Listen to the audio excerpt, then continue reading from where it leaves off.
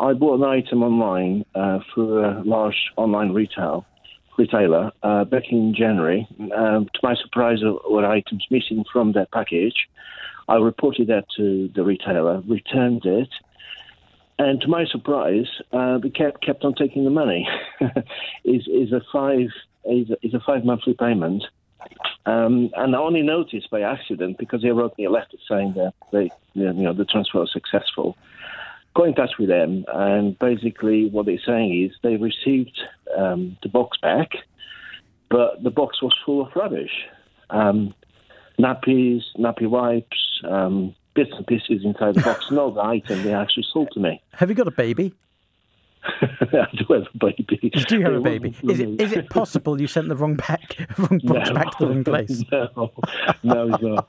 Basically, I dropped the package in one of their drop-off points at a courier, and they don't give you a reference. They just give you a reference number, just basically saying that you dropped an item and a date. But I don't know where I stand. I did pay with credit card, by the way. Okay, good.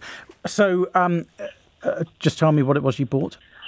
It was a vacuum cleaner. It was a cordless vacuum cleaner, valued £300. Oh, a lot of money. How does that fit in a little box?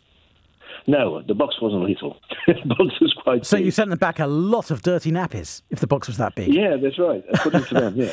All right. So first of all, I'd escalate it using their internal complaints process. Good luck finding it on their website. Most online retailers don't make it easy. If that doesn't get anywhere, I would put in a... I'm just wondering whether Section 75 applies to this, the section of the Consumer Credit Act that says that the credit card company is equally liable for any breach of contract, because this isn't strictly a breach of contract. This is a failure to refund your money when you've returned the goods. Did you return it within the 14 days that you have to return online purchases? It's not. This particular retailer has got a 30-day policy. Right, but did you return it within 14 or 30 days? It'll make a difference. I think it was within the 30 days, yeah. But not within 14? No, I don't believe so. Good. That's wonderful. Sure. That's wonderful, because if you'd returned it within 14 days, you'd be claiming against them under some regulations that the credit card companies aren't liable for.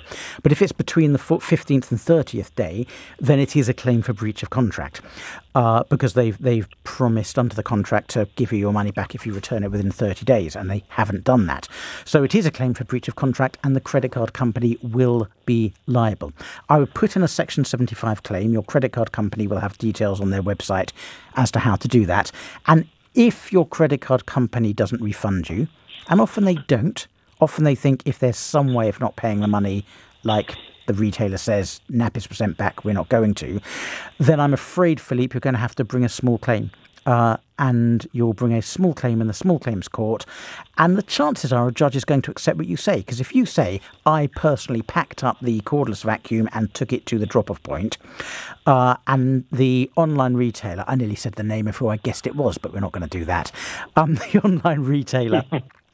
online retailer says, we've got really good systems and we're pretty sure we've got a load of nappies back, the chances are the judge is going to believe you sitting there swearing and telling the truth, not swearing and telling the truth, swearing to tell the truth, over the nameless bureaucrat from the online retailer who says, we have good systems in place, and although I didn't personally open the box from Philippe, I'm confident that our systems are very, very efficient. I think you'll win that one, Philippe.